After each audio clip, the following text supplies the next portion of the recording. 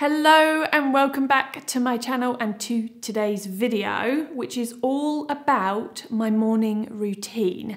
Now, I get asked quite frequently from you guys about various different routines, whether it be a morning routine, evening, afternoon, skincare, fitness, cleaning.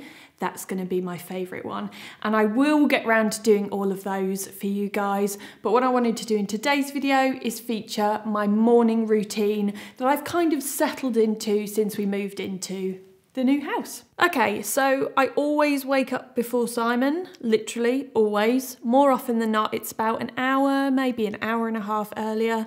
So I get out of bed, let the dogs outside so that they can go to the toilet, and then we all pile back into bed for cuddles until Simon decides to finally surface for the day. During cuddle time, I'm usually on my phone just catching up on comments from any posts, maybe from the day before. And because obviously we're renovating the house, I might also be looking at various things that we're trying to source, or even looking on Pinterest at inspiration for a new project that we might be fast approaching. In this case, the kitchen. So once Simon is up, we get ourselves changed and we pop on the dog's harnesses and fleeces or coats, weather depending, so that we can take them out for their morning walk. And honestly, since moving to where we live now in the Kent countryside, I cannot tell you how nice it is living in the countryside. We've got so many different options for walks. We're absolutely spoilt for choice. And it's just such a nice start to the day to get some fresh countryside air and a bit of exercise. Once we're back home, we have a system of getting the dogs in one by one, and it's my task to wipe down their muddy feet. But honestly, I cannot wait until we've had our garage conversion done into a utility, because then we'll be able to enter the house from over there, and the dogs will have their little doggy bath and all of their towels and cleaning stuff, and they can make as much mess and shake all their mud everywhere as much as they like, as we all pile in after a muddy walk. Once we're all in and clean, I pop on the radio, change out of my dog walking clothes, and then I'll make a cup of tea for me and a coffee for Simon. So work on the kitchen is due to start in about a week, which is really exciting, but until then we're making drinks the old-fashioned way with a pan on the hob, because we'll be getting a new working boiling water tap installed, and we don't own a kettle and didn't really see a point in buying one for such a short period of time. I'll also decide what I'm having for breakfast, which is usually cereal or toast and some fruit. Nothing too exciting, but just something to set me up for the morning. And alongside breakfast, I'll take one of the daily multivitamins that I'm currently taking, which are called Perfect Daily by Beauty Pie. These are fully vegan multivitamins, and they're dyed with a natural dye, which is from purple carrot of all things, and they're suitable for both women and men. There's a mix of 22 nutrients in there, and I take 2 tablets a day, which are to be taken with food, which is why I keep them in the kitchen, otherwise I would just forget. When I finish my breakfast, I do my morning clean. This is my favourite part of the day, by the way, which usually takes me about half an hour, depending on what I want to get done. Sometimes it's a little bit more. This comprises of the usual morning tasks, like making the bed, and I fully strip the bed so that I can fluff absolutely everything up, shake it all out, and then I'll close the door to the bedroom to allow all of the dust and the dog hair to settle, and I'll start wiping down the surfaces in the kitchen, and then it's on to my favourite cardio task, the hoovering. So I'll hoover the entire ground floor, leaving the bedroom until last so that I can get all the dust that's hopefully settled from making the bed. If I know I'll be working in the office for the morning, which is most mornings, then I'll light a candle in there so that it can start giving off a nice scent. At the moment, I'm burning this one from Beauty Pie. It's called Bahia de Mil, I think. I hope I've pronounced that correctly. And it's a mix of green basil and licorice milk mixed into balsam fir with a little bit of honey and vanilla and a woody musk in there as well. It smells absolutely beautiful. But that said, I am quite a big fan of Beauty Pie candles, and I can also recommend the bitter orange, especially in summer, and the clean house candle, which is usually the candle that I light when I'm doing a big all-day house clean. Once I'm done with the morning clean, I'll head into the bathroom to brush my teeth, wash my face, and do my skincare.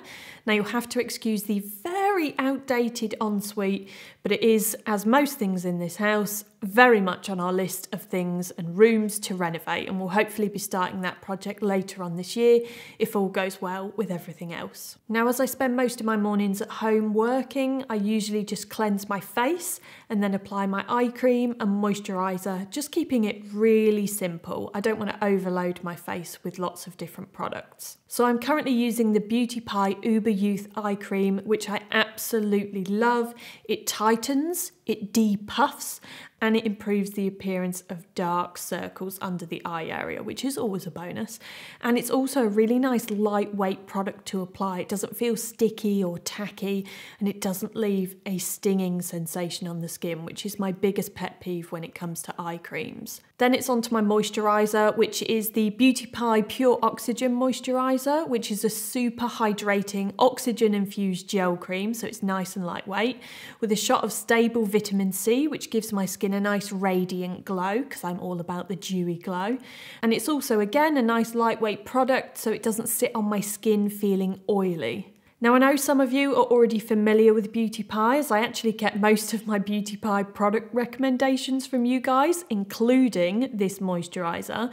But if by chance you're not familiar with Beauty Pie, it's a membership that gives you access, whether it be a day pass or an annual membership, to a whole host of expert skincare, luxury makeup, fine fragrance, hair and body care, and even nutritional supplements, as you would have seen. But at lab direct prices, and as an added bonus, their products are cruelty free, which is why they're one of my go-tos. Beauty Pie cut out the middlemen and the hefty product markups that we're used to seeing with the really big brand names, so that we, the customers, get fair prices of up to 75% off, but without having to compromise on quality, ethics, or the environment. All of their products are manufactured in the world's best, and I mean the best, beauty labs. The very same labs used by the ultra prestige brand names in Switzerland, Japan, Korea, Italy, and many more. And if, like me, the aesthetics of your products is also very important, then you'll be pleased to know that their packaging is beautiful and it's very minimal, and they're the kind of products that you would happily have on display, even when your bathroom looks like ours. Now, in terms of daily makeup, I don't wear much at all, and I wear even less when I'm having a working from home day. I don't wear foundation because I don't like the feel of it on my skin. I like my skin to be able to breathe, but I do like to have a nice dewy finish. So I usually mix in a very, very, very small drop of these Beauty Pie strobing drops into the Pure Oxygen Moisturiser, just to dilute them a little bit, and then I'll pop that on just to illuminate my skin, usually around areas like the cheekbones, but sometimes I just pop it all over. Now, these drops are very illuminating, probably one of the best highlighters that I've ever used, so a little goes a long way, and the bottle lasts for absolutely ages. I also like to style my brows using this Archology sculpting gel, again from Beauty Pie, and it tames, tints and thickens brows. Now, I'm currently trying to grow out my brows, which I have had, oh my gosh, countless issues with over the years. I have barely any hair towards the ends of my eyebrows just due to a lot of over plucking as a teenager. But on a daily basis, I do like to use this gel to give them a little bit of a fluff up and a bit of a tame whilst I'm in the process of trying to grow them out. Now, what I love about this brow gel specifically is the teeny tiny little brush, which is great for precision, especially towards the tails of my brows where I don't have many hairs. Now, once my quick morning skincare is done, I usually get changed into something comfy and cozy, some sort of loungewear, perhaps a chunky cardigan, and I make myself a cup of herbal tea and head into the office to get started with work. By now, the candle has filled the room with its scent. I've got our squidgy wool Berber rug underfoot and probably a pair of cashmere socks on, and it's just such a nice, relaxing and cosy environment to work in. This is definitely one of my favourite rooms in the house that we've done so far. Now, the time I spend in here varies depending on what I actually have to get done, but I normally start with checking my emails and replying to any that need replying to. I might update my Pinterest account with any recent outfits, and I might spend a bit of time pinning inspiration to my other boards as well for those people that follow me on Pinterest. If I've done any filming or photos perhaps for Instagram, then they'll also need to be edited, which is usually what takes the majority of my time. As Simon takes care of YouTube, he does all of the editing for those videos that you see here on my channel, and I'm very thankful for that because video editing is really not my strong point at all.